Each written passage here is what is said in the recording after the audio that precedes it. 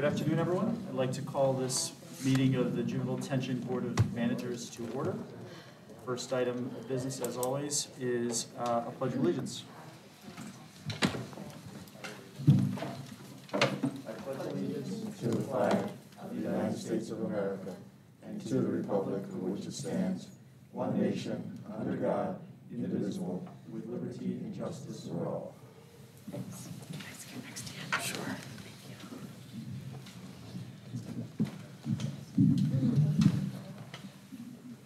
Next item, as always, is our first round of public comments. As always, we have public comment at the beginning and the end of our meeting. The public comments at the beginning must be kept to items that are specifically on the agenda for today. For anyone wishing to speak, please limit your comments to 5 minutes, and please give your name and your address at the outset of your comments. Is there anyone from the public who would like to speak today? All right, hearing none. Next item is an approval of the January 18th minutes. I move we approve the minutes of the January 18th, 2022 meeting. Second. A motion and a second. Any questions or comments on the minutes before we vote? Hearing none, all in favor? Aye. Any opposed? And is there an abstention perhaps from someone who wasn't here? That would be me. Yeah. Thank you, Marie. Next item is an introduction for our newest member of the board. Mr. James E. Turner has been appointed as one of the President Judge's 3 appointments to a term commencing this month. Mr. Turner, I don't know if you'd like to just speak briefly about your background and what brought you to the board. So briefly, I'm never brief, but Judge Nichols brought me to the board. I'm very excited to be here. By way of background, I live in the city of Chester. I'm a former director of economic development and currently do community and economic development, and I'm also a minister in Chester. So I'm very excited about being a part of the great move and reshaping of this organization. Well, we're happy to have you on the board, Mr. Turner. Thank you. Next item for today is a report from our superintendent, Mr. Rizzeri. Dave, the floor is yours. Sure.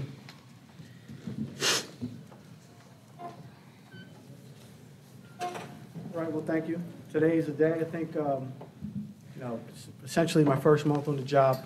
Really wanted to put together a strategy of what we can accomplish together within our first year.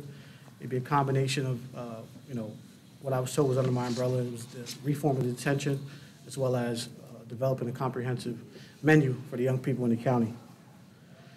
So I'll kind of roll it out in stages.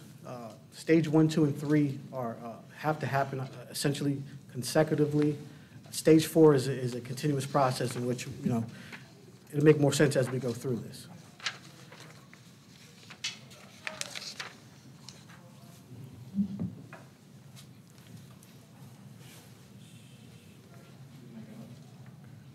Not yet. Got it? Here we go.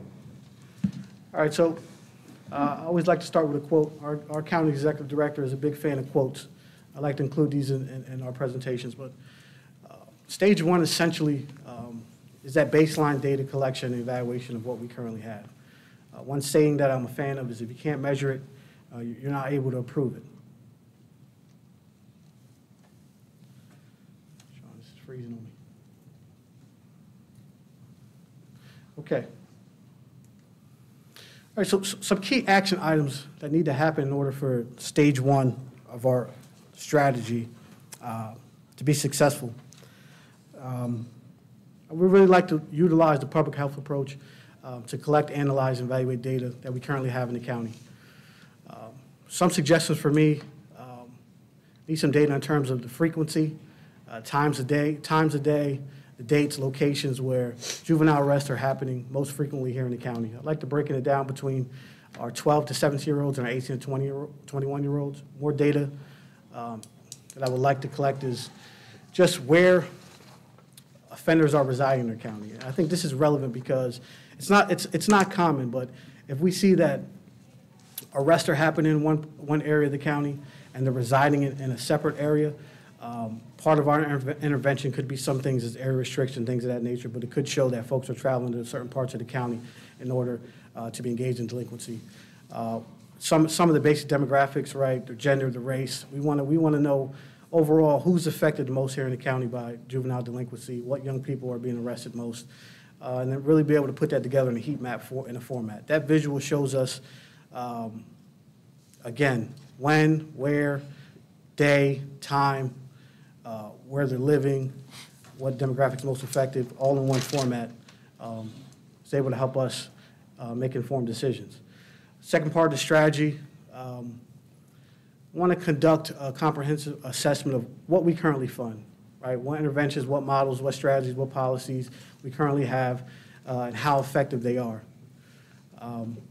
That's just common sense. I think we need to know what we have and if it's working.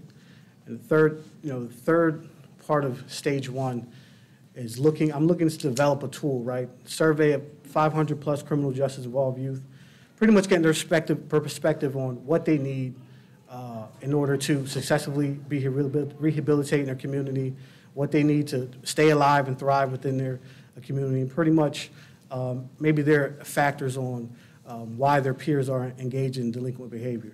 I think anything we build here, and we have a table here full of established professionals, one thing we don't have is young people. I think we have to include their voices.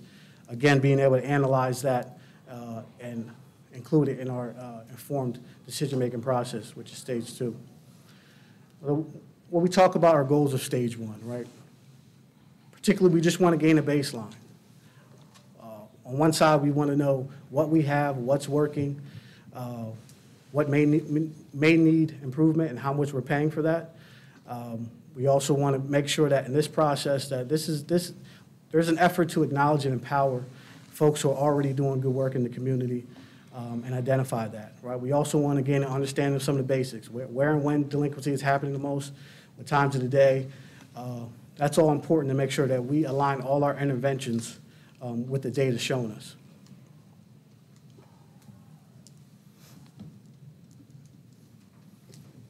A little bit of freezing here.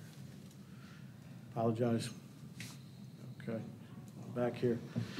All right, so what are some key things that need to happen in order for stage one to be successful, right? Number one, we have to contract with a research provider to really be able to collect that data from continuous departments, collect information, analyze it, bring it back to the team. Obviously, we need buy-in from all departments, right? So we're going to be looking at court information, district attorney, public defender, et cetera. We need, these people at the table to understand this is an inclusive process. We need them at the table. Their partnership is key here. And again, leadership's commitment to say, hey, what isn't working, we need to take another look at.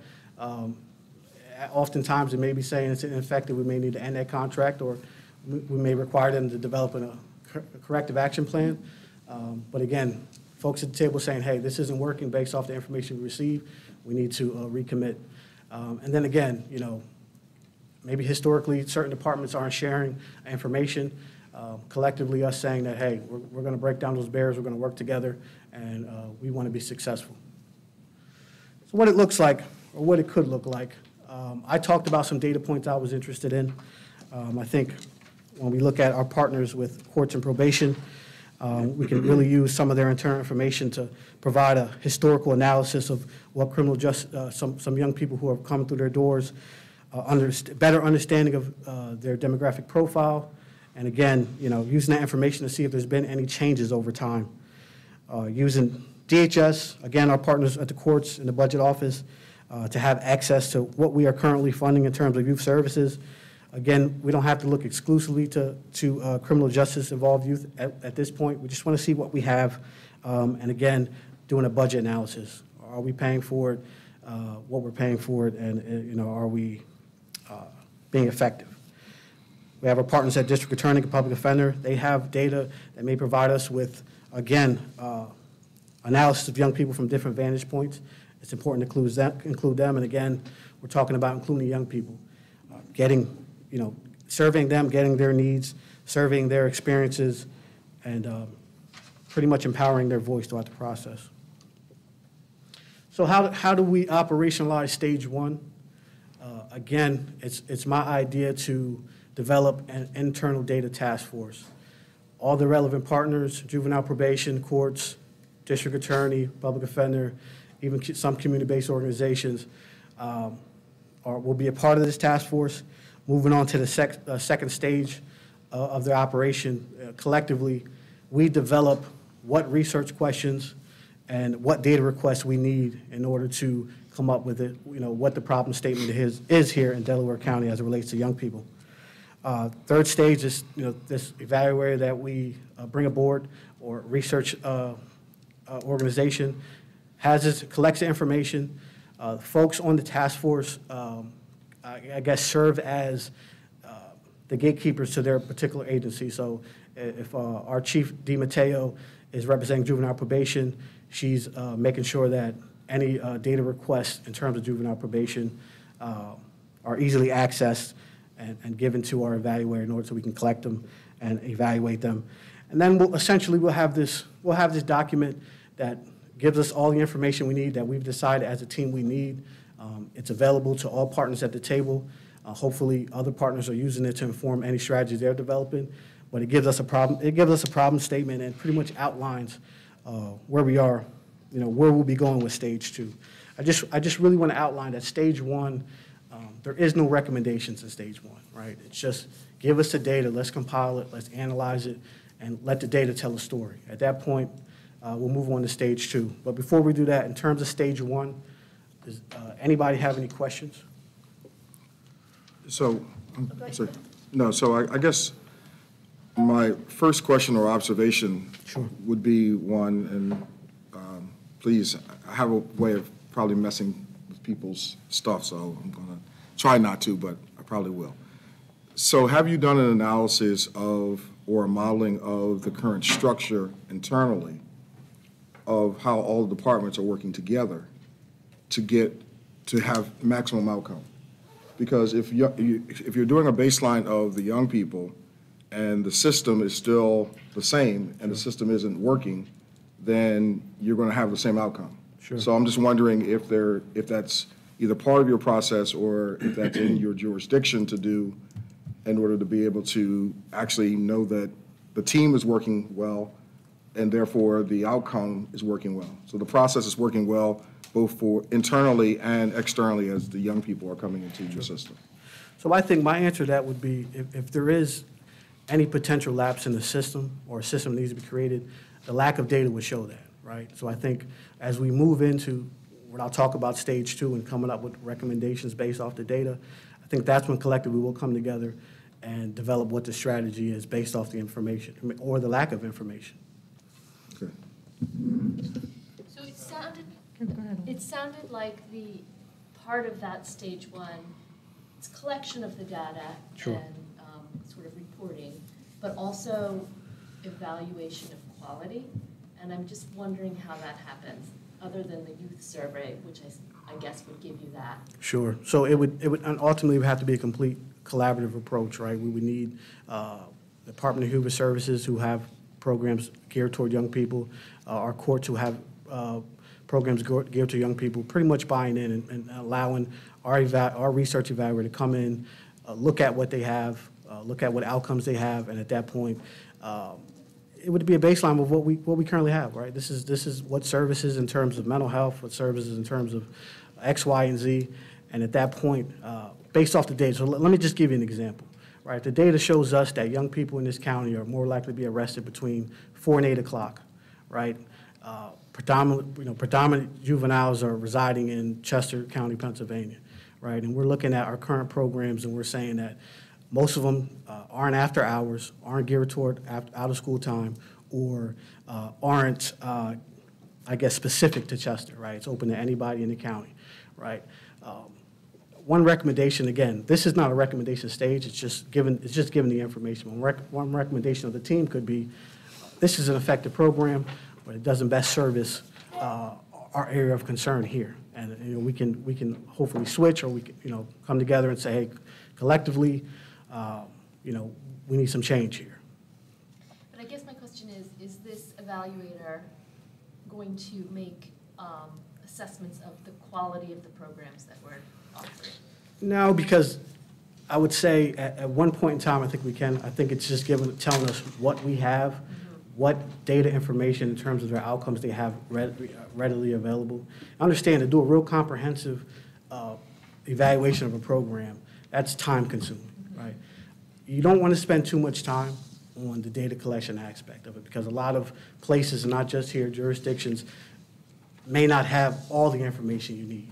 And we can, I guess, twirl our thumbs around making sure we get everything. And I would argue that let's get what we have, whatever story that tells. Collectively, we can say moving forward, day forward, this is the type of information we want to collect. As long as everybody's agreeing to that, we'll have something more comprehensive next calendar year. But I can essentially spend a year on data collection, right? But again, we have an issue here in the county, or a concern here in the county, where we need to move, I think responsibly, but we need to move rapid. What is the timing that you would anticipate for this? Sure. But there is a slide on the timeline. Yeah, I know, I read them, so No I'll wait worries. then. You asked for questions at this time. So, Yeah. I'll save my questions until later then, if that's No okay. worries. Yep. Ms. Townsend? Can you hear us? Can you guys hear me? Okay. Yes, we can. Yep. Okay, thank you for acknowledging my hand raised. One of the questions that I have was, when you outlined the different stages of activity, I didn't hear or see the role that you anticipate the board playing in this process as it goes out. So, like, as the charge of the data collection group, what's the inputs, or how do you foresee the board supporting this work, if at all? Most of the heavy lift from the board will be stage 2, bringing in an evaluator just to collect it and analyze it. If there's somebody on the board who likes the data aspect of it, for sure, you're more than welcome to assist. But again, I think it's important to know at the end of stage 1, there's going to be a document or a report, and that's going to be presented to the board in this meeting by our evaluator. I would just also have a general answer, which is that board members can feel free to be as involved as they choose to in any part of whatever we're doing here. And so, any board member should feel free to, correspond directly with our superintendent as he leads this. And I also add, I'm sorry, Ms. Townsend, but hopefully this is a contract that's going to be RFP'd, so I would need the board's assistance in terms of, we've got our top 3 or top 2 candidates to help me select who's best to take on this process. You answered my question. I was trying to understand our authority in this space and what kinds of decisions we would be making. And I think, the selection of the right vendor, the right sizing of the scope. I mean, I can imagine there would be opportunities for us to give feedback as you move forward without directly doing the work, right? And so that's what I was trying to get a sense of in stage 1, where those points were. So thank you. No worries. So could you tell us a little bit in broad strokes what kind of vendor, tell us a little bit about the RFP. Who are you looking for? What's the skill set? And what are their outputs? Sure. So I think in terms of the skill set, heavily on the research background in evaluating juvenile justice programming. I don't want to state what vendors have the capability of doing this. In my former role, I've used vendors such as AIR, America's Institute for Research. We use Temple University. We use UPenn. Again, I think in terms of the scope, we have to just outline exactly what we're looking for, right? We need somebody to come in to give a baseline evaluation of what we currently have, what are the menu of services, and again, work with all the departments around what data they currently collect in terms of juvenile justice and be able to analyze that in one central location. Any other questions from the board? But yeah, just wanted to, so do you have a So you're collecting a baseline, but do you have something that you're applying it against, a best practice somewhere else or something like that? So how will you know if what you have here is sufficient to meet the goals that you are putting in place? Yeah, I think we'll talk a little bit about what our logic model is and what we're working toward. I mean, ultimately, we're working toward the reduction of delinquency here in the county, reduction of juvenile arrest, things of that nature. But I think again, how we go about that is really, with the help of the board, right? What is the yearly goal we measure? Is it a 10%? And over 5 years, we want to see 50% a reduction, things of that nature. I think the technicality of that, I'm really leaning on the board to provide what we all want to accomplish. I mean, we can compare the numbers to national, or we can compare it to a surrounding county whose population is similar. We can get as creative as possible, include that in the scope as well. Any other questions in terms of stage one? I might come back to one. I got you. No worries. I'm here. As we have my hopes to what this comprehensive data is, and it's telling a story in terms of young people here in the county. The stage two is, again, and it's really the theme of this presentation, is collaboration. Again, just a little quote: "We can't accomplish all that we need to do without working together." So, essentially, we have a plethora worth of data here. And key action items to stage two is, number one, I thought it would be great to invite some of these national, statewide TTA providers, right? And essentially what they're doing for us is they're helping guide our recommendations, really based off of evidence-based strategies on, now that we have what the problem statement is here, right? What interventions nationwide best complement that, right? So again, and I'll give you another example. If they're showing that young people in the county are being arrested between 4 and 8 p.m., right, one evidence-based strategy is an even reporting center, right? Even reporting center that operates during those times. They're able to have some structured programming within that time. And again, collectively, looking for this TTA provider to come in, say, hey, these are some options that have worked nationally, have worked historically throughout the nation.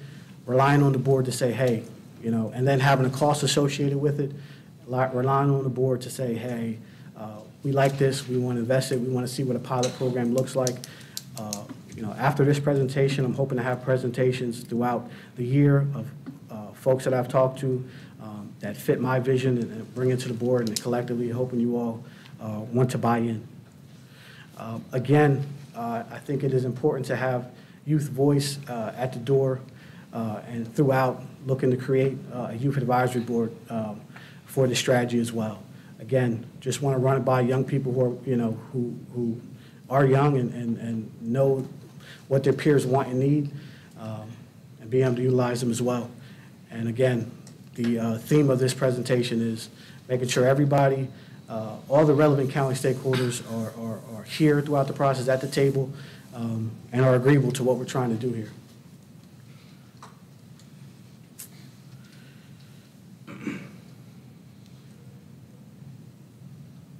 Bear with me, team. All right, so we talk about the goals here.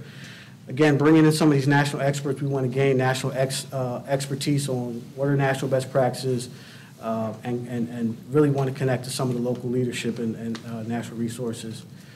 I really would like to establish this external community advisory. This is with young people. The way it essentially could look like is we have, again, we have all this data showing that these are the areas of concern. Using this youth advisory board along with this board to develop recommendations on how we're going to engage young people and use best practices while doing it. And with the collaboration piece, I really would like to break down the silos and really develop internal systems that include all of our local agencies working together toward something greater than us. What we need in order to pull this off, some key contributors. Again, making sure that our decision-making process is inclusive. We want all folks at the table to understand what we're doing and to buy in what we're doing, and work together. Again, as we bring folks to the table who present out as a group, identifying who fits, our best long-term vision, and just making sure strategically we're including young people in our decision-making process. In terms of stage 2, do we have any questions? So ultimately, evaluator comes in, data set, gives us our area of concern.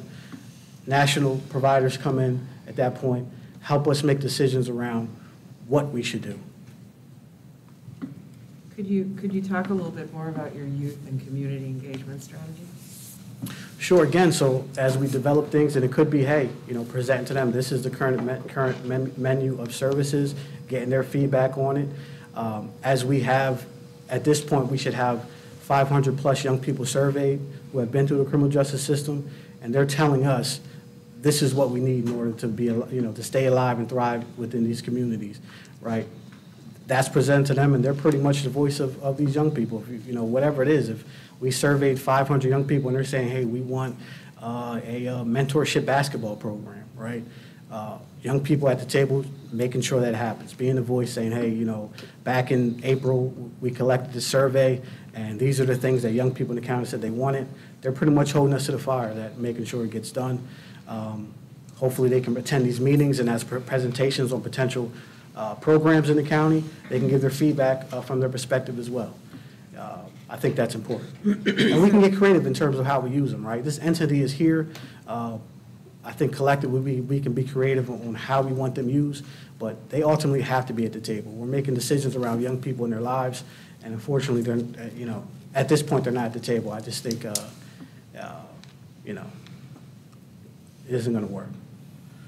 So I know you've probably been involved in efforts in Philadelphia that include having young people at decision-making tables, Yep. not just consultative tables. Sure. Do you have any plans to do that? And if so, talk to us a little bit about what that might look like.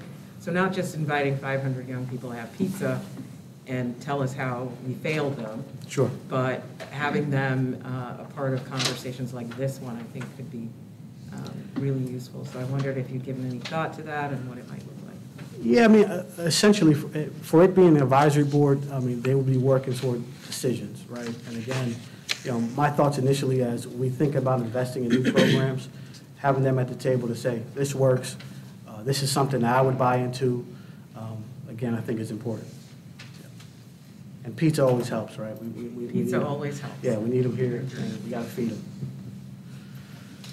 I've never heard the term TTA. Technical. Is that a term of art within this industry, or is that just Yes. can you give an example of one of those organizations? So the two that I've met with, number one, through the Ann Casey Foundation, they recommended a program, organization called Children's Centers for, I think, Law and Policy out in D.C., right? They work with municipalities and cities throughout the nation who are doing what we're trying to do, right? Have a lot of data and outcomes in terms of they've been to cities and they've done this, and this is some change that they had. Another organization recommended by Juvenile, the judges, Juvenile, JCJC is Juvenile Court Judges Commission. Right. They recommend an organization called, I think, the Center for State Governments or things of that nature. So they come in, think tanks, but they have, I guess, the data and outcomes to show they've done it in other places. So TTA is training. Technical assistance. So it's not, I mean, they're thinkers, but they're also like the doers alongside and training. And it's in many fields. Yep. So like Right. healthcare, medical, Yep. any type of field. It's more like a consultation, consultants. So I just wanted to make sure I'm following it correctly. Sure. So I guess would there then be two RFP processes for this? There would be one for the data analysis and then one for the TTA aspect of it? Not necessarily. A lot of organizations I spoke with can do both, but I would recommend that, in terms of the timeline, we want to make sure that whatever, fits within our timeline. But I'm not opposed to any organization that has a data component. Most of the organizations I've spoke to, within their contract, within their monies that we allocate to them, are going to hire a university to do the data aspect of it anyway. So we have an option to choose our own, or, you know, if they have a list of providers that they use, University of Maine is one that I've heard, you know, it's all receptive to the board and how we want to best go about it. I'm more interested in the end result, but I'm willing to bring everybody to the table and give multiple options, what's most cost effective, et cetera. So perhaps it might make sense to RFP both elements of those together, and if someone would like to bid on one or the other or both, they can do so. Sure. And that way we can really be taking this process on more holistically, thinking, Sure. you know, And not just save time. sequentially, but the whole thing. Sure. I agree. Any other questions in terms of stage 2? Not, we'll move on. This isn't paused.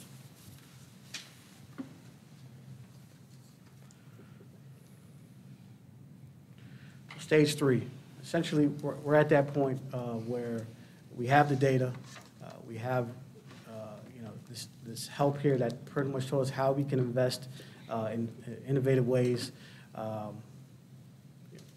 in terms of programming, and I think stage 3 underlines the how. Right, we're ready to invest in new and innovative evidence-based programming. How do we do that? Again, a quote: "Only way to improve is to try new things." So some key action items. I'm hoping that, and 2 and 3 are going to really fall under the same technical assistance or provider, but help us develop the roadmap, right, for how, you know, based off of recommendations that we created in section 2, how we're going to go about implementing them, right? And I've talked about throughout this process, making sure that other municipalities, other jurisdictions, other programmers are here to present out what they're doing, making sure the board, you know, the board is aware of that, and at that point, you know, we can lay out what we want to do and how we want to do it. Essentially, with this stage, we're just talking about increasing quality services to young people. I've listed some ways to go about it. Again, you know, really relying on the board and our team of partners to come up with that menu looks like. One thing I talked about was focusing on the prevention aspect of it. Sometimes I'm a fan of offense over defense, so, you know, when young kids are walking through our doors, at one point we've almost lost one aspect of the battle, right? Really looking at the data that we have in stage 1 and try to come up with some risk factors and some preventative measures to make sure that they do not come to the door. For the young people who do, again, stage 1 is going to identify, we may or may not already have some of these programs, but, you know, make sure we're overutilizing diversion, community level interventions. I talked about even reporting centers. I talked about in-home detentions, making sure that, you know, we have that and we're utilizing it.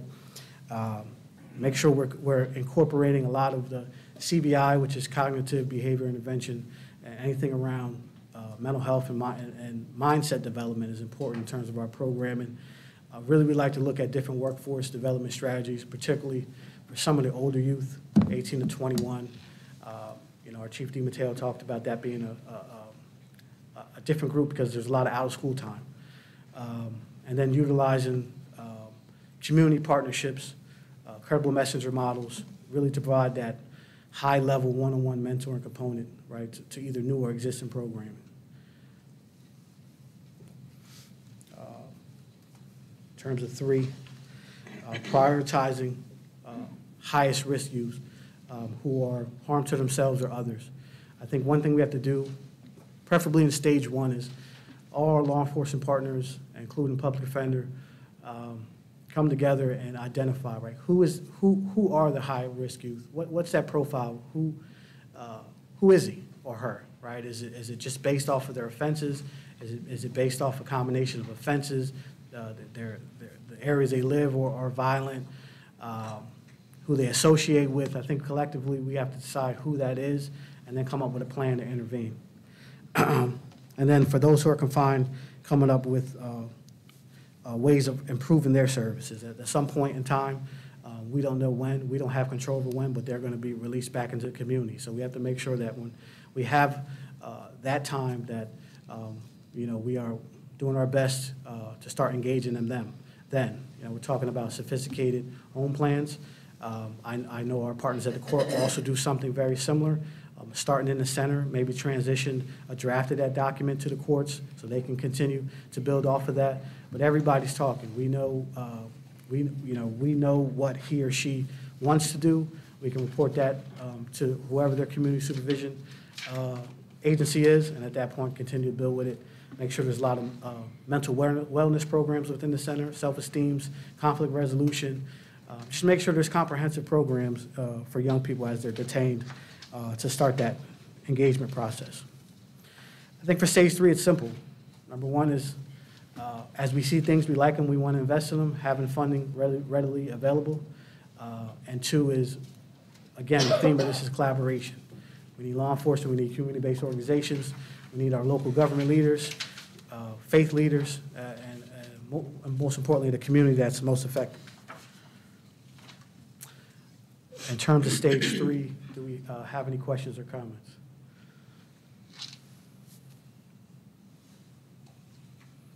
Hearing none, I'll move on. And stage 4, and it's loosely labeled stage 4 because this is a conversation that we have to have throughout this process, starting yesterday. All right. So what is our detention going to look like essentially, right? And I'm really big on in terms of labeling, right? We're calling it youth rehabilitation center. A lot of folks in our surrounding counties call them youth centers, call them rehabilitation centers, but we have to be careful of what we're calling it. I said early on, right, if we treat young people like convicts and criminals, the likelihood that they're going to act that way is a lot more. So again, aiming for the stars with this piece, and I use the quote, high expectations are the key to everything. So the key action item from here is we just want to establish a physical space, right? We know that only the highest risk young people need this type of intervention. So having a space for them to go there and receive quality interventions is important to me. In terms of our goals, we have to establish what our best long-term option is here in the county, right? Is it partnering with a local existing center? Is it establishing a new space for young people? Or is it renovating a space that we've used in the past? We talk about our goals, and the second goal here is just whatever we invest in, we have to make sure that it's safe, supportive to young people, their families, and the staff that work there. We have to lead with values. We have to maintain a safe environment. We have to really develop the staff there, right? Invest in them in terms of being able to establish positive and supportive relationships with anybody who walks through the door, because relationships are key, right? If a young person, has a relationship with you, they'll run through a wall for you if they believe in you. Provide a bunch of different programs, what we talked about. Treat family members of these young people as partners. It means having them at the table and making sure that, they're getting what they need as well. Encouraging community to come into these centers. And again, continuous quality improvement, right? It isn't at the end of the year we're going to look at it, right? Whether it's quarterly, whether it's weekly, looking at what we're doing, making sure it's working, and making sure it's going toward where we want to be. A lot like 3, this stage is having, once we have our plan, having funding readily available to pull it off, and again, with everything else throughout this process, making sure all partners are at the table, they have buy-in, and it was an inclusive process. Any questions or comments in terms of 3? Just a comment. Sure. First, just thanking you for putting together such a comprehensive plan. It's a lot of work for a month on the job, so thank you for doing that. Oh, you're welcome. And also, why is your stage 4 not stage 1? Yeah. Given that, I'm playing devil's advocate. Sure. But Understand. why is your stage 4 not the very first thing that you're focusing on? If you could share with us a little bit of your thinking about. Well, I just want to clarify, right? About Stage 4 is the long-term plan. So in terms of finding a short-term solution, that essentially is my stage 1, right? We have to make sure that we have something in place in the interim that allows us collectively to come together and develop what the future is.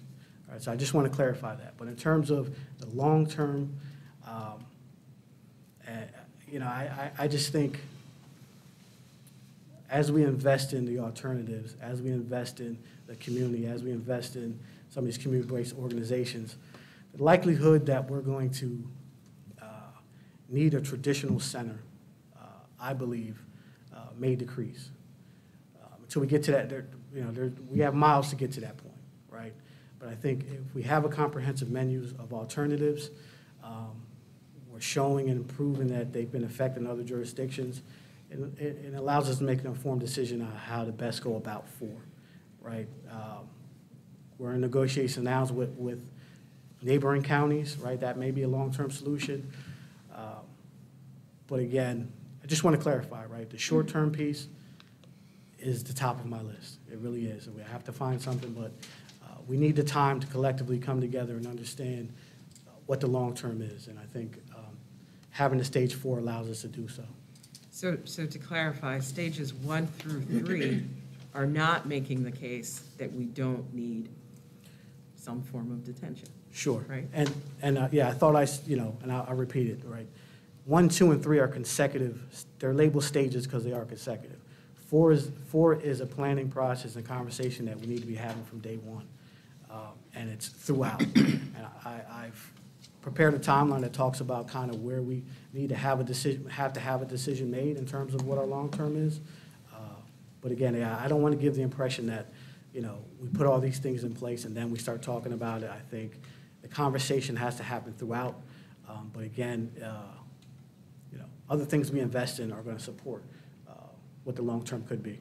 Yeah, what I hear you saying is there is a need for detention throughout the process. There's a need for detention right now. Yes. And there continues to be throughout this process. Yes.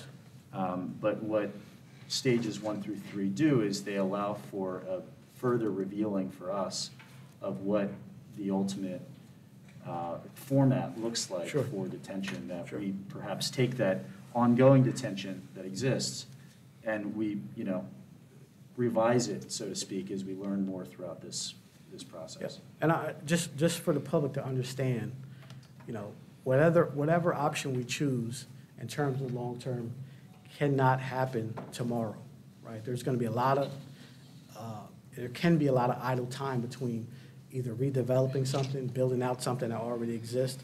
In the meantime, we can focus on the alternatives, and when a comprehensive plan is together, I think we'll be in a good place. I'm curious if you, are you starting from scratch here? Have you come across prior studies or introspection in the county on all of these programs? Has this happened before? So in terms of this strategy? No, in terms of assessing what is the menu Sure. of the alternatives for Sure. our children in crisis. Yeah, I think in my last role, we implemented a very similar process, right? We started off with, and I worked in homicide and shooting reduction in the city of Philadelphia.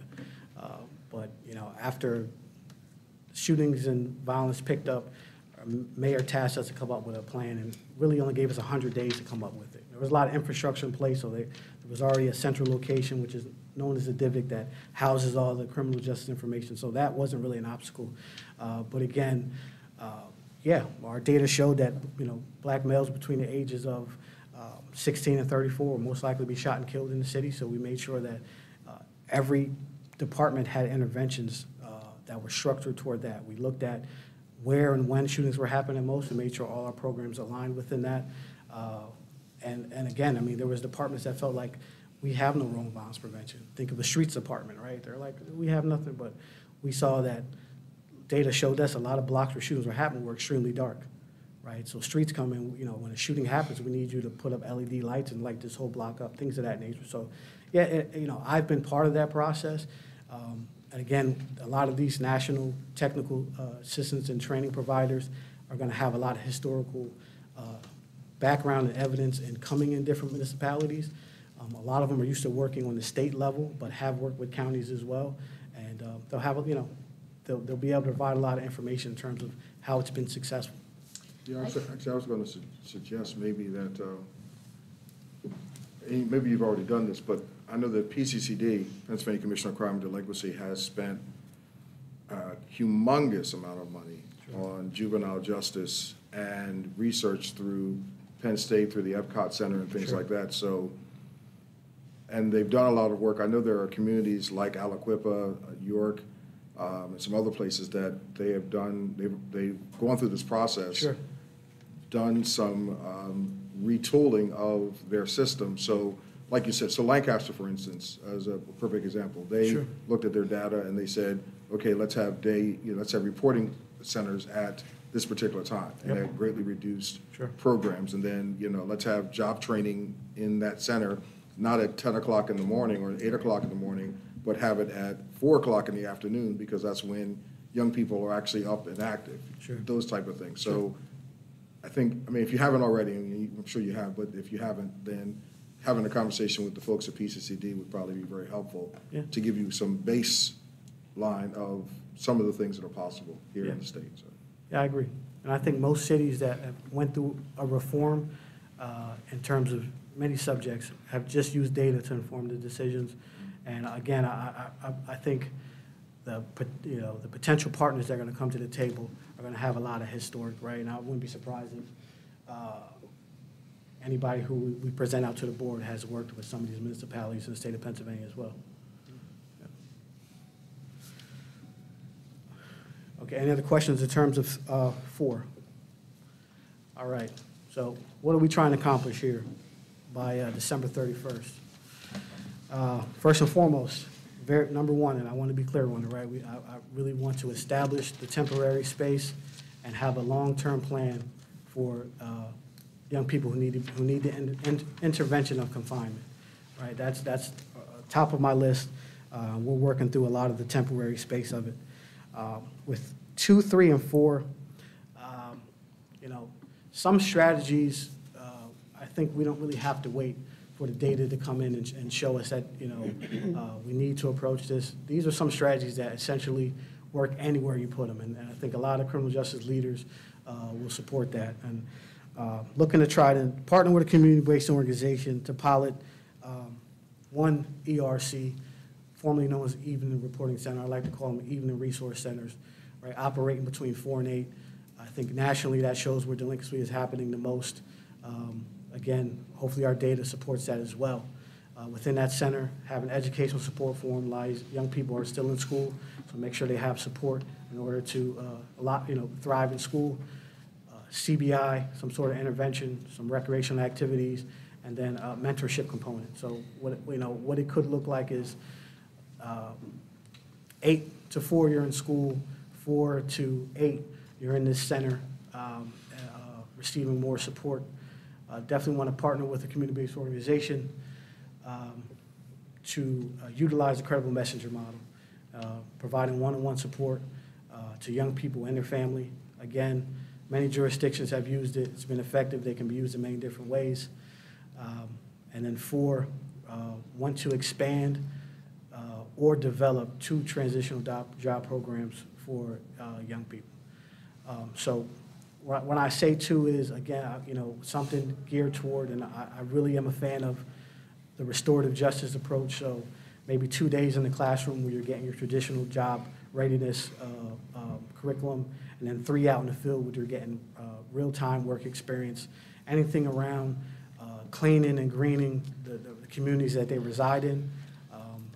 Some folks may say at one point in time they were part of terrorizing their community, using the restorative justice model to now help them come back and rehabilitate their community, I think is big. It's a lot of evidence that shows that works. And then for that school age group, maybe like a part-time weekend. So again, you have school from 8 to 4, you have evening reporting center from 4 to 8, and weekends you have a transitional job program that's getting some money in your pocket. I think is all important. Again, a lot of these strategies would have to partner with whatever probation is doing, whatever local law enforcement is doing, just to be more effective. This isn't the one all be all. It's meant to complement our folks who are on the ground doing a lot of the work in terms of the enforcement side. And then again, right, coming up with our document of And I just made up a name, but our roadmap to reducing delinquency and recidivism here in the county, right? It's pretty much a document that outlines everything we did here in the county, what the data was, what our plan is to improve, what our overall goals are. And we can call it a 5-year plan, a 6-year plan, whatever it is.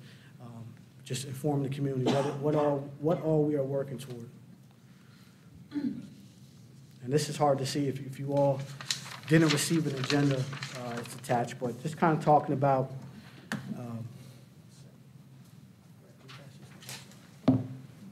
anybody who doesn't have a logic model. It's on the page 2 or 3 of what we attach. But just kind of, as we're developing the structure of our department here, kind of talking about what all, we aim to do. So I started with the methodology of the department. And it's just the belief that intensive supervision plus intensive support is going to equal a reduction of resistance to behavioral change and a decrease in antisocial behaviors for young people here in the county. Some of the strategies that I'm hoping to use is focus on high-risk youth, identify who they are, and then provide service to them, and work with our partners to make sure that they're supervised, or making sure that there's an intensive supervision with that piece. Again, focus on the areas that are most needed. Talking about a public health approach, not that we're going to exclude any municipality here in the county, but focus on the affected area, the area that's affected the most. If we can have a reduction there, essentially, we can have it anywhere. Earlier, I was told about a program that the DA was working on, and they started off in the city of Chester. It shows some promise, and they're expanding to other areas. I think we have to take the same approach. If the data shows us that Chester is the most needed program. So focus on highest risk youth, highest risk areas, and making sure we're aligning our programs, right? A holistic approach, not just servicing the young people, servicing their families, servicing their peers, servicing their community. And then make sure that we're really dove into evidence-based practices. Applying a learning approach, again, I've talked about the inclusive process. Make sure there's a system in which we're constantly reflecting what we're doing and making sure there's room to improve in any areas that aren't working. And then, again, partnership, community-based organizations, criminal justice agencies, and neighborhood leaders all at the table with this strategy. So with the 3 pieces, you have focus on high-risk youth, high-risk areas, evidence-based practices. One output that we hope to gain with that is we're making sure that we're using a data-informed process, right? We're making data-informed decisions. In terms of making sure we're applying a learning approach, we're building an equitable evaluation model with all partners at the county here at the table. And then having community, criminal justice agencies and neighborhood leaders at the table, just making sure that we're distributing our resources properly. We talk about short-term outcomes.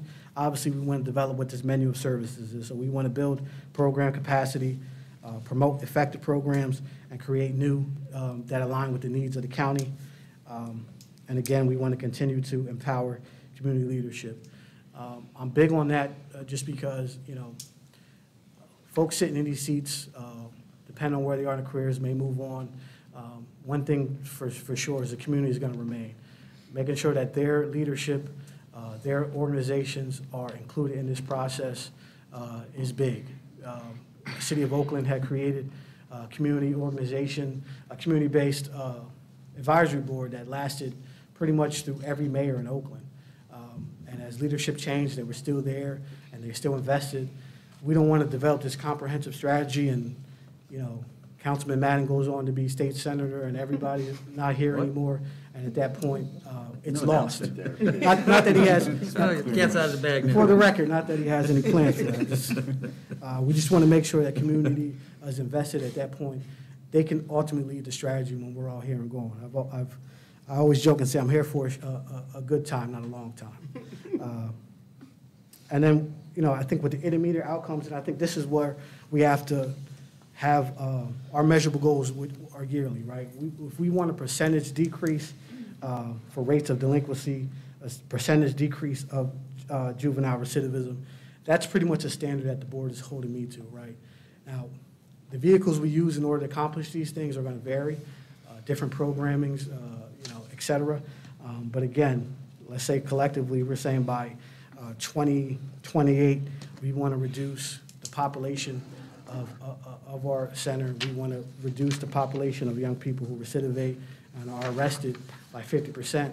That stage one is hopefully going to provide some of that data, and then we can essentially divide it by then. So we can say a 10% decrease year one, 10% decrease of the prior year, year two, and then we talk about our long-term outcomes, right? Ultimately, we're just talking about neighborhood, the change of culture in neighborhood, right? And you can measure that by neighborhood survey, whatever, but, just pretty much based off of 5 years of doing X, Y, and Z, the perception of the neighborhood have changed, right? They believe that young people believe that there actually are services in place in order for them to succeed. The community believes that the county is here supporting them, they are heard, things of that nature. And we talk about our overall impact, and I just listed something, really want to build a safer community by improving the quality of life of criminal justice-involved youth and their families. Ms. Marie. Yeah, so the intermediate outcomes, what really jumped out at me is that I think obviously we want these two things, but a decrease in the rates of juvenile delinquency only tells me, as a community member, that fewer young people were arrested and adjudicated delinquent. Sure. It doesn't tell me that Delaware County's young people are thriving. Sure. Likewise, recidivism. So I wondered if we could also consider some positive intermediate outcomes. Sure. More young people engaged with school, job training, after-school activities, Well, mental and behavioral health if they need it. I mean, to counter that would be, those will be listed as the vehicles we use in order to get there, right? So any program that we invest in, they're going to have measured outcomes, right? So we invest in the after-school, we invest in a mental health program, or some of these strategies you talked about, right? They have a yearly criteria in terms of their outcome, whether they have to service X amount of youth. Some of the things you talked about, I look at more in terms of a vehicle that you use in order to accomplish a goal. Yes, you can say delinquency doesn't show, but again, if we have the data to support that at some point in time, X amount of young people were arrested, based off of certain actions, whether we got 100 in a job readiness program, 100 one-on-one mentors, things of that nature, it's directly connected to the lack of them having police contact and being arrested. And that's kind of my way of thinking. I agree, but here's why I think it's connected to our juvenile justice system. Delaware County currently diverts less than any other county in the Commonwealth. Sure. Any other. Which is positive. And the reason for that, I think, is that the juvenile justice system does not integrate these other services to some degree, right? Because if you're a hammer, everything looks like a nail. Sure. If you've got behavioral health integrated with your juvenile justice system, then you're not just thinking about delinquency as an outcome, you're thinking about a referral to a behavioral health agency as an outcome. So I think it's both, but I think it's important to sort of call it out here because it reminds us that it's a part of our charge as well. It's not just the charge of the behavioral health system to find the kid who might be delinquent. It's a part of the delinquency system's charge to find behavioral health services for the kid who might need it, who might not otherwise be delinquent, but for that service. And Ms. Woods, I think your comments really point to the fact that this department can and won't be working in a vacuum, that our newly formed public health department should be in constant communication with what's going on in the detention department. And what's going on with the DCIU. So we have other stakeholders that are more, directly aligned to these sort of positive outcomes that you're speaking of. Yeah. So I wouldn't sort of look at what Dave's intermediate measurements are that probably more directly line out under detention, so to speak, as being exclusive of the more public health related. I hope not. Outcomes. Yeah. Can I just add one additional thing? As I was listening to you, and what stuck out to me, like jumped out really big, is education. And I circled that because when we look at the communities that we're serving, or that we're assuming, I'm not going to say that we know for sure, but once you get the data, you'll know for sure, that those communities, more than likely, historically, have a lesser quality education. Agreed. Right? And so they are struggling themselves.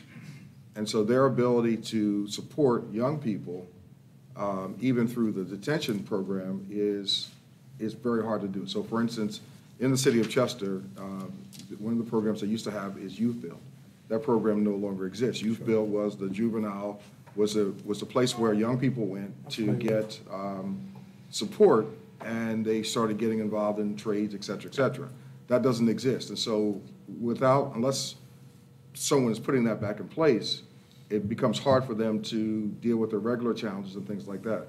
So a suggestion that I just wrote down here was that, and whether it's from your office or it's the county commissioners who did this, but my suggestion is that we maybe look at putting together a task force around education to support the young people that you're talking about. Because if we do this countywide, right, whether you're in Chester or you're in Upper Darby or you're in Yeadon or you're in Fallcroft, you're going to need that support. And so the support, and especially in, again, a community, if I'm going to use Chester as an example, the issue is not juvenile probation or anything else. The issue is economic development. It's jobs. Sure. There's no jobs, right? And so the lack of jobs, not that the county has to be the supplier of all these things, but if jobs and business development or entrepreneurship isn't looked at, and the support for family, as you mentioned, is not looked at, then you're basically sending a young person back to the same system that they came out of, and they're not going to receive the services that they need. So my suggestion, only because we had something like this once before, was and this was for a different reason, but we had a college access center.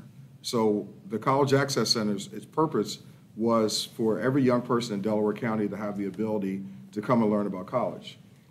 We're not talking about college here, but we are talking about career and technical programs, right? So getting the IU, whoever does the CTE programs in the county, maybe the community college and the trades together, and bring them together and say, okay, if we have young people that need intervention, what can you do? What can you provide into these programs to help us do what we need to do? So that when you're in stage 1.5, right, after you get into the data and everything else, you're already making the interventions that are necessary to prove the outcomes that you talked about here. I agree. Okay, so.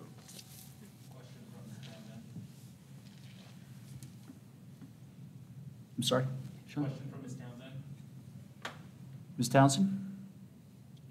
I appreciate the last comment and wanted to add that I think that the workforce board, in terms of options for employment services, especially to this population, could be an interesting partner. And I believe they did come and speak to us, or they wanted to come and speak to us. So as you're thinking about, I didn't catch the name of the person who was speaking before me, but I think the workforce board and also the community college, Delaware Community College, are two places that we might want to think about how we are building or bringing them along with this data collection process so that they're leveraging their assets as well.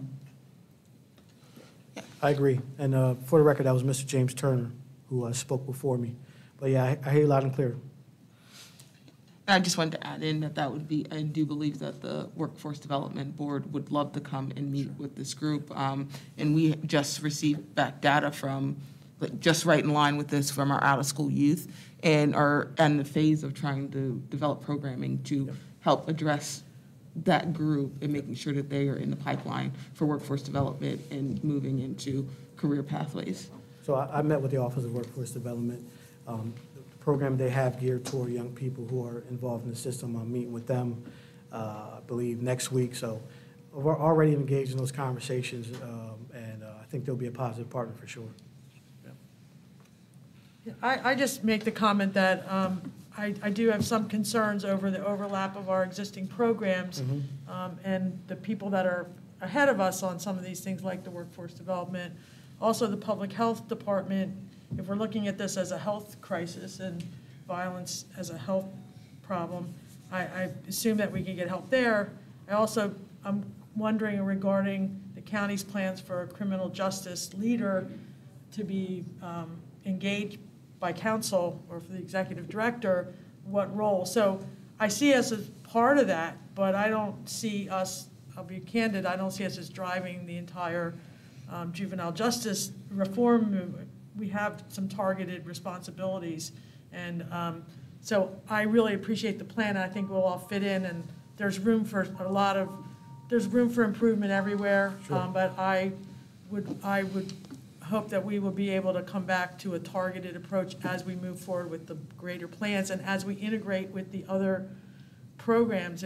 For human services, if you sit through a council meeting and see all the providers that we have doing different aspects of all these things, it will be good to have that consolidated. But I do hope, from my view is that I will try and stay targeted on at least some of the primary responsibilities that I think we have, which is housing.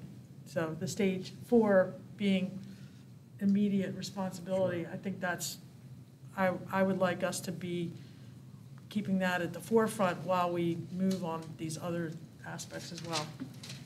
Yeah, and I think your comments really speak again to the fact that this board and Mr. Rosari can't be working in a vacuum, that there is certainly overlapping concerns between, looking at it through the lens of detention and looking at it from a public health perspective, looking at things from a workforce development perspective, from the intermediate unit.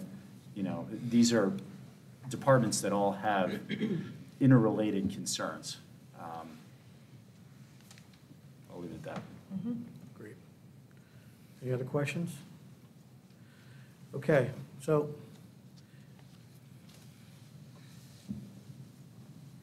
if we don't hear anything I'm talking about today, number one, trying to think of, is I need some help. I don't hear anything else today, all right? Everything else preliminary, I need some help. So I talked about, I guess, in the preliminary stages, some key positions I would like to bring aboard. Number one, somewhat of a deputy administrator, deputy director, if you want to call it. I sent the board these job descriptions prior, but essentially focusing on a lot of the administrative tasks as it relates to finances, the grants, contracts, things of that nature. Pretty much, and at times I'm unable to attend here, be able to fill in and act in my role. I think one key position that is a game changer, I held a very similar position in my start in city government, is this director of field operations piece, right? So as we're investing in different programs, as we're getting continuing contracts with existing programs, as we are placing young people throughout the Commonwealth, somebody who works on the ground, it's one thing to send over a piece of paper, a report, and say, we're servicing this many young people, or this how many people are regular attending, but having somebody who is providing those real-time assessments on a random Tuesday, popping in the center, on a random Tuesday, popping on a community-based organization that we're funding, and really giving a comprehensive assessment of what they're seeing throughout that day, I think, keeps contractors on their toes, but it also provides us with real-time information that I think is needed. In terms of the residential staff, I think it's questioned, right? There's a question now. I think I base a lot of it off of our potential partnership with Chester County and what they needed. And again, an executive assistant to kind of help our leadership team with a lot of day-to-day. Assume, I'm kind of backing a Jim, and he's phenomenal. A lot of stuff that he's done to set this board up and assist his board. Somebody kind of assuming those roles, I think, is very important. And I think the question of the hours is what's a strategy cost us? And this is all preliminary, and it may be hard to see. I apologize for anybody who can't see it. So you look at the staffing levels. In terms of detention staff, a lot of this was based off of what Chester County recommended. So 15 full-time counselors, 5 part-time for a total of 20 working in the center. They asked for a case manager. They only have one case manager in their center, so somebody to complement there. And then they wanted, I labeled it like a therapeutic staff. They wanted somebody who would be working one-on-one with young people as they're going through like a crisis. So that position is there. It has what I hope to pay my leadership team. I think the biggest pot of the budget is the contracted services. We don't know what that looks like, but again, when I talk about the strategy, having ready and available funding as we see programs and want to pilot them is big. Howard assisted me a bit in terms of what rental space in Chester County can potentially cost. Again, these are all numbers that we do not have exact numbers on. There's a $30,000 piece in here. And there's an existing Lima Detention Center where we have to essentially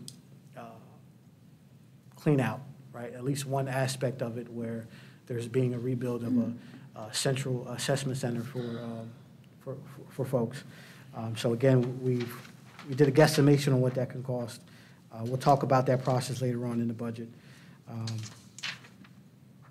So I mean, there's a deficit here, but again, as there's a deficit of over 300,000. But as we talk about partnering with organizations like Workforce Development, and they told me that there's a potential there in terms of helping us out with funding and things of that nature. So we can offset some of these costs. And again, this is a guesstimation. I just think wherever we come with the biggest pot has to be available for community-based organizations as we want to develop and implement new strategies in areas that are most at need.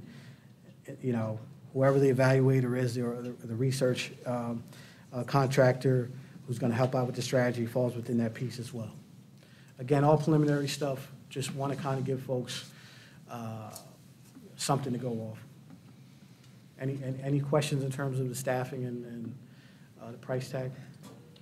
Yeah, so. Go ahead. I was just going to question the number of detention counselors. Yep. Given that, and probably, I feel like you almost answered this question, but Sure. Given that the average daily census is what it is, what are the assumptions that have you arriving at 15 full-time detention counselors? Right, so we talk about the ratio. It's essentially 2 to 6 during the day, and I think maybe 1 to 8 for the overnight shift. So if we had 12 beds, essentially we would need maybe 11 full-time staff. But again, we were really focusing on what Chester County needed. They told us 20, 15 full-time, 5 part-time. Again, if our long-term plans are to develop something new, having as much folks trained that we're going to transition over is a win for us. Our pod, if in Chester County, being overstaffed is a win for us because essentially the call-outs and things, and we're in a pandemic. Folks can be sick, and I think having enough staff that folks can just step right in, and there's never going to be any issue in terms of there isn't any space or there isn't enough staff to man our pod. Okay, Yep. Thank you. That sounds really well thought out. The salary levels are based on what? I mean, these are the people arguably doing the toughest job, right? Sure. So is this a living and sustainable wage for that work? I mean, that's arguable, right? I think one positive is if we agree upon this pay scale, it's more than what they were making before. Not that it makes it right or not. If we look at, I think nationally, living wage is $15 an hour, right? And that may be changing. At one point, it was $15 an hour. Nobody kill me for that one. But again, we looked at what our county's correctional officers were making, and we wanted to compare it to that and have it align with that piece. I'll never be against paying for folks more, but again, we wanted to start somewhere. And also, I think we have to kind of change,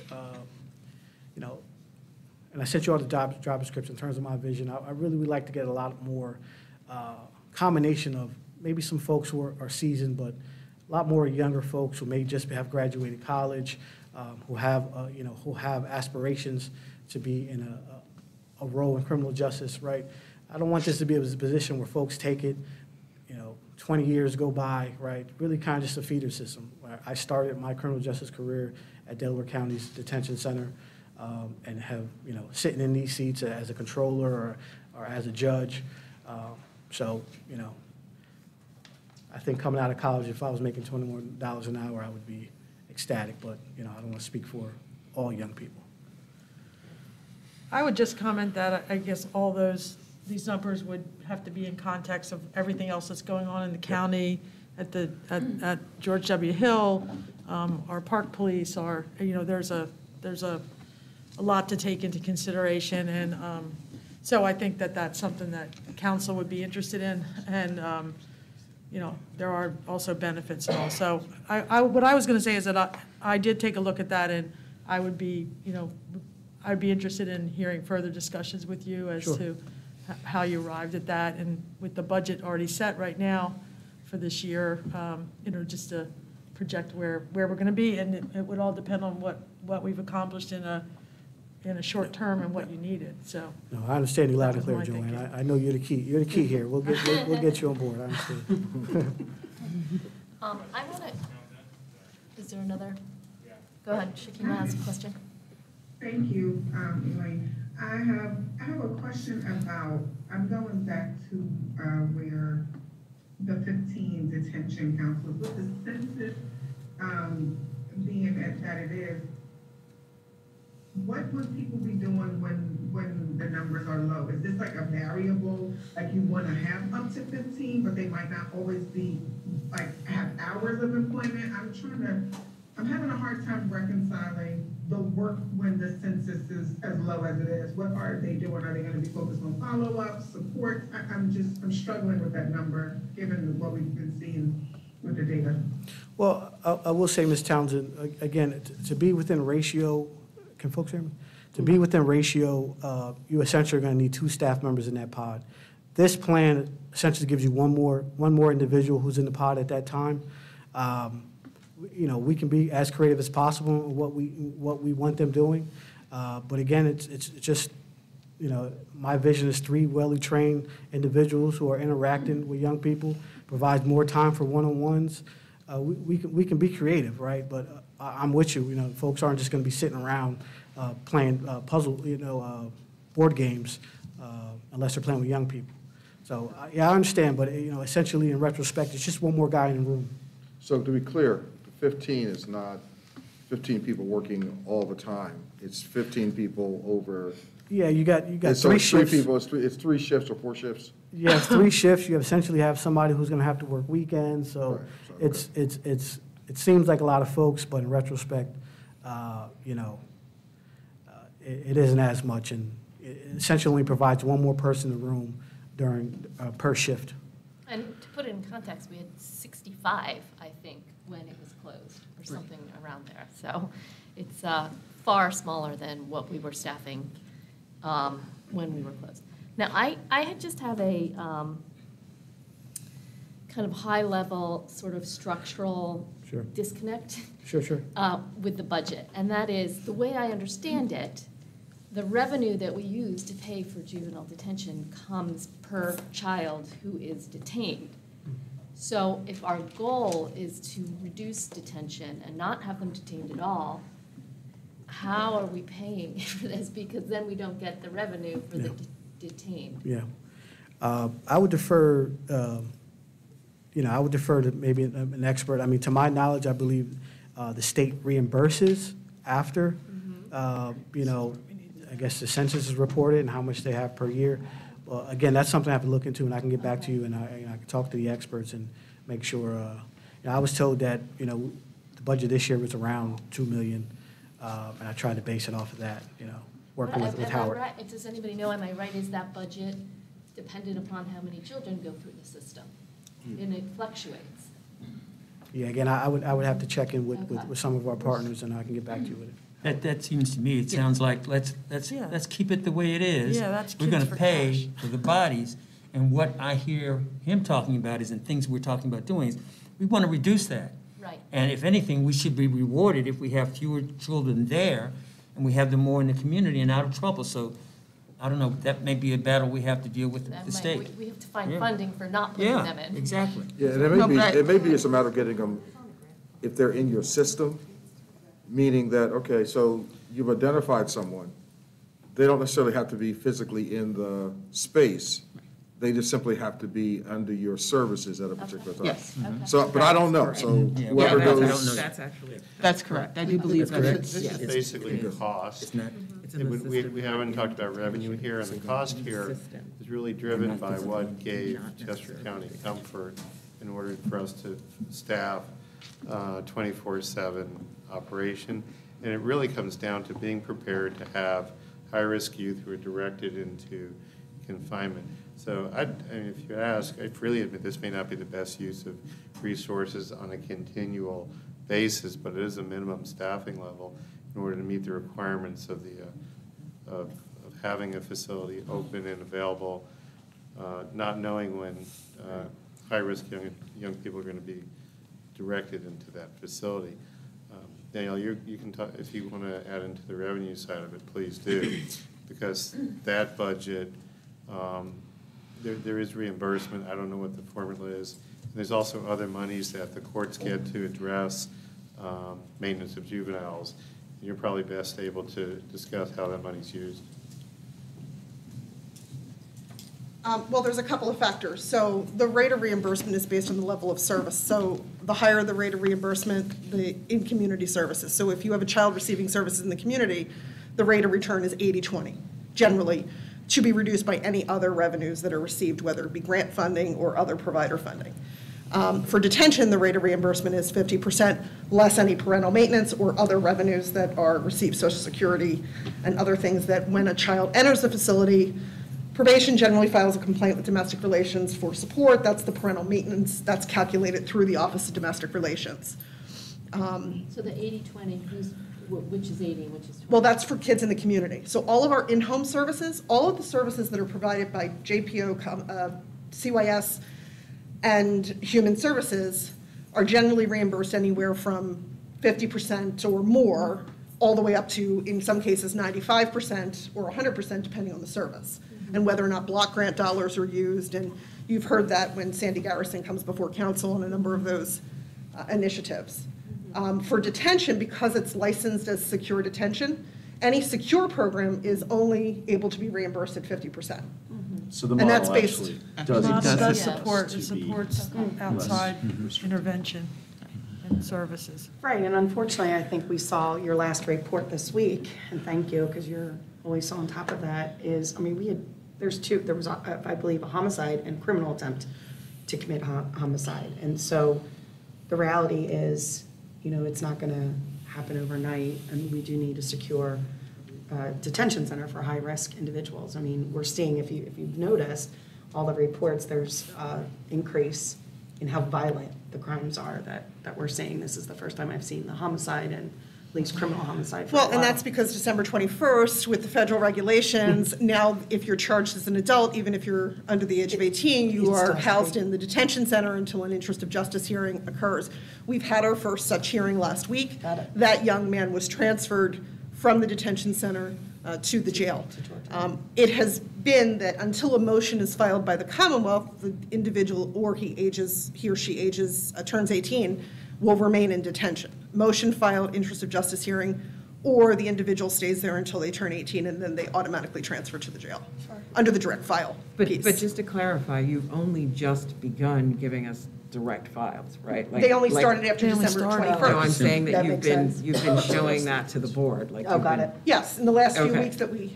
I So think it's not that there were no direct files before late last year, it's just that the board was not given the report of the direct file. Correct, to- because they were not entering a juvenile facility in which I was tracking, Got it. to be quite honest. Now that I'm charged at the judge's request to look for beds for those individuals, I'm able to track them because I'm involved from the time of arrest.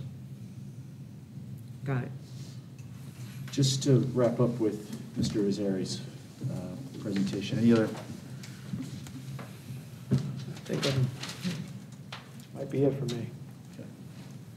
Thank you. Thank you so Thank much. you. Thank you, David.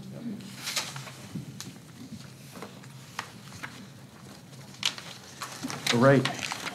Ms. DiMatteo?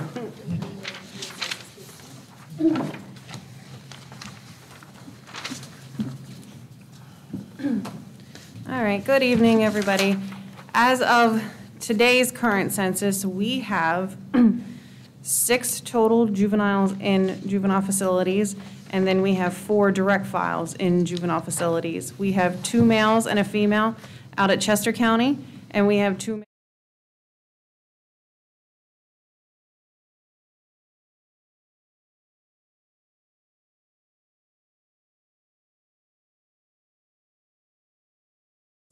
out at Aspire.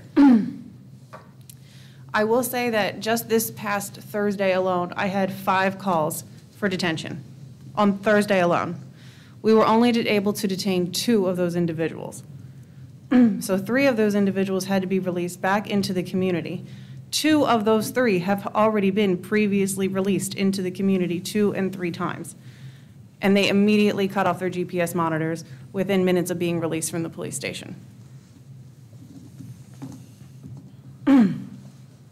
With that being said, it is getting harder and harder to find detention beds now that we also have to house direct file juveniles as well.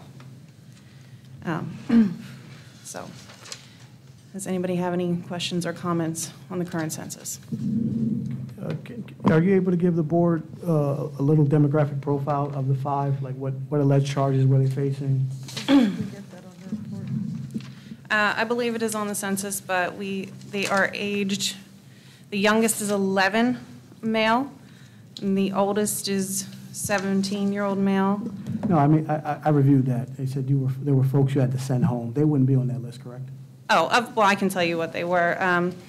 2 17-year-old males, black, non-Hispanic, and we also had to release 1 juvenile who was being kicked out of a secure placement facility to be no place for him in the community either.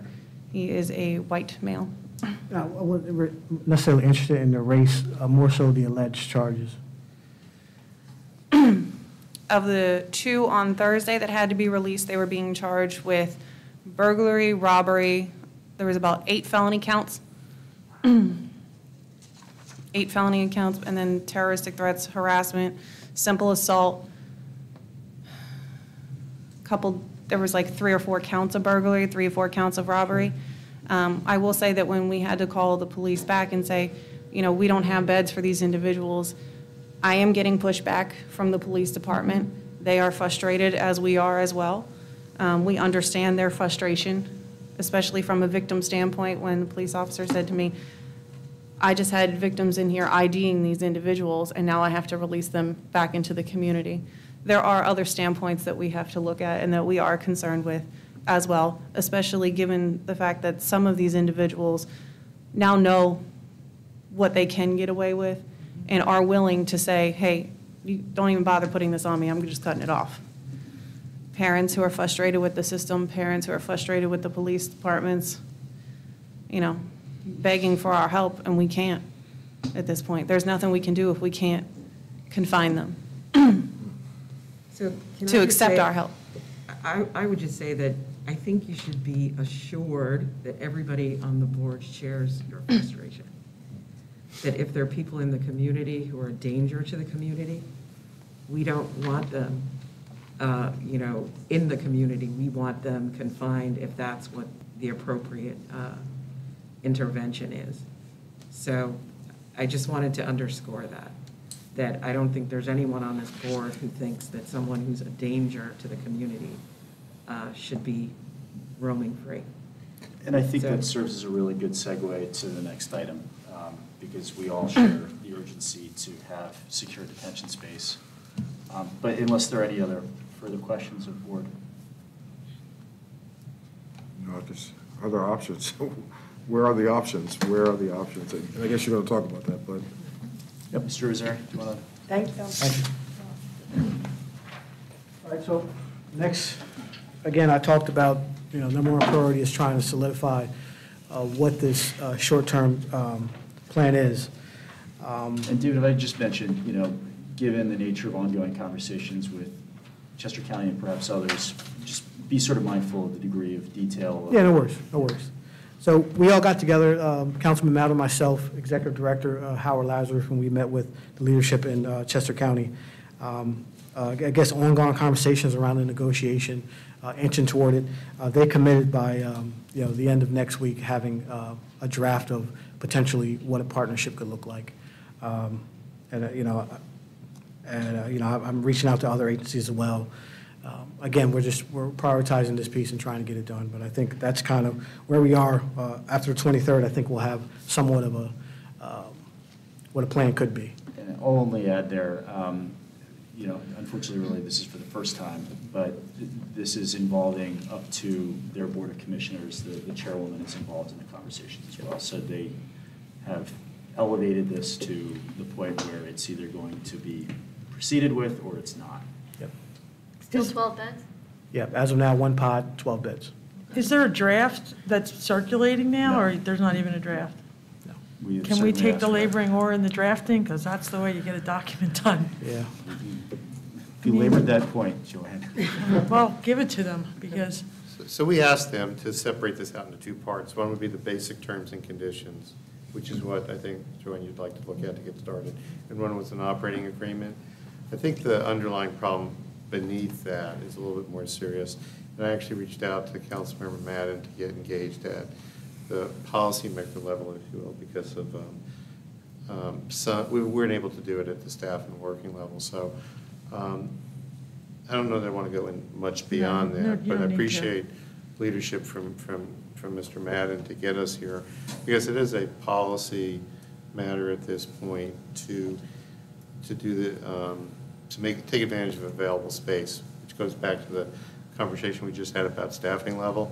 So I do think after many false starts and thoughts, we're going to get to the point where we're either going to know they're going to go forward or they're not next week. And David is working on some alternatives as well, both Plan B, C, and D. And hopefully we'll be able to get through this and by email inform you as to where we are pretty shortly. yeah, I appreciate that. It's just that it was December, January, it's February, it'll be March, it'll be a year. And they either need to tell us or not. That's what it comes down to. And I know you're working on it, but again, in any transaction or deal, they need to tell us, because otherwise, we went on a tour. It's a nice facility. It was pretty empty. There was space. If we could put 12 people there as needed, it would be a blessing. Yeah, and it's So, uniquely empty. yeah, I mean, there aren't yeah. facilities like that around the Yeah, state that are so. I know you're underutilized. working on it, it's just that I do express my frustration on behalf, and every time I'm reading the paper and I read a 15-year-old in Clifton Heights has a robbery spree, I'm wondering, where's that child going? Yeah. So I know we're all on the same page on that, but it is urgent. Yeah, just to reiterate, I know Danielle's been working a lot on it. I mean, a lot of the centers I've called throughout the Commonwealth, there's limited space everywhere, right? And there's centers as close as an hour away that are already contracting with 13 different counties. So, this isn't an issue that's, it's an issue that's going on throughout the Commonwealth, and I think it puts us in a very unique situation. But we're working toward something positive, and hopefully we're able to get a win here for the team. Moving on to the next agenda item, I know Board Member Phillips really wanted to have an update in terms of where we are with essentially the cleanup or the confidential file retention. So again, I'm meeting with facilities on Thursday. We're coming up with a plan. We're essentially going to move and obviously, of course, label where things come from. Everything to the gymnasium. Our facilities department is going to man the labor on that aspect of it.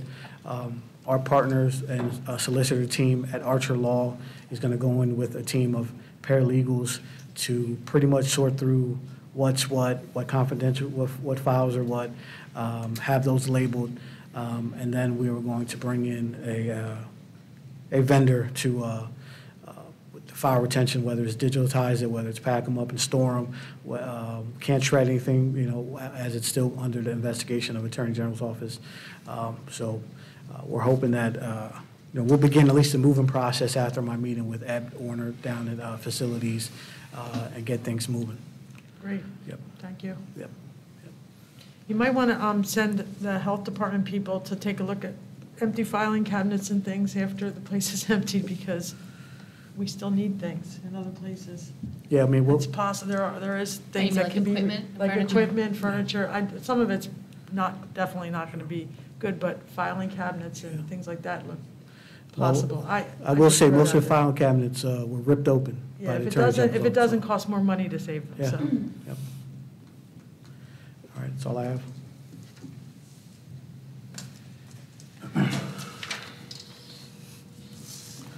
All right. Any new business for today?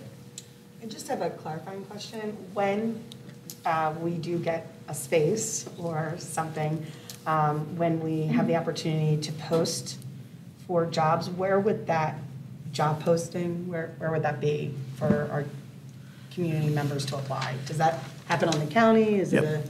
It'd be a combination of the county website, and they also use Indeed, and I believe one more. There'll be 3 different sites that it'll be posted, and Okay. I'll be making folks aware of that as well. I do want to mention, we've reached out directly to the displaced staff. That's what I was as wondering. well. Okay. And- Thanks. And David is working to give them kind of the Heads first up. shot at the jobs. Thank you. That's where I was kind of going with it. I didn't know. We've also had the opportunity to offer different job opportunities to a couple of the Great. impacted staff. So it's foremost on our minds. Thank you. And I will only say that's being done in conjunction with the Attorney General's office. It's Sure, great. not Yep. In a vacuum. Sure, absolutely. Makes sense. Thank you. Any other new business? All right, public comment. And again, any members of the public who would like to speak, please keep your comments to 5 minutes or less, and please give your name and address. All right, hearing none. Any further board member comment for today? Yes. After listening to everything, first thing I did in the agenda here, I think you ought to change it from juvenile detention to juvenile rehabilitation center. I think just that thought changes things. If we have a center, it's not detention, it's rehabilitation. And I say that because I did go to Chester County, and there were 4 youth there. It was a new facility, but I left with a very empty feeling about what we were doing and what they were doing for the youth. And I think that things like being trauma-informed, clear expectations of the behavior of staff, getting skills such as motivational interviewing, those kind of things can help with staff on a detention center. I think we ought to think about that as well. And I know Director DiMatteo is very familiar with all of those things, and in fact, make sure that her staff has it. Her staff knows about that. And I think you also have a lot of contacts in the state, at the state level, and I'm sure you probably reached out to them, that they can help us as well as we move forward. So I think knowing that and knowing things like the developmental differences in the youth, being sensitive to diversity culture, things like that, will be helpful for us as we move forward. That's all. Yeah, look, I wholeheartedly applaud the sentiments. I think the Juvenile Detention Board of Managers is the name that's sort of statutorily given to this body from the state. But we can have an AKA. Sure. I'm with you on the. Okay, okay, okay. Any other comments from the board? All right, hearing none, unless anything else, I'll entertain a motion to adjourn. So moved. Is there a second? Second. Second and third. All in favor? Aye. Any opposed? We are adjourned. Thank you all. Thank you.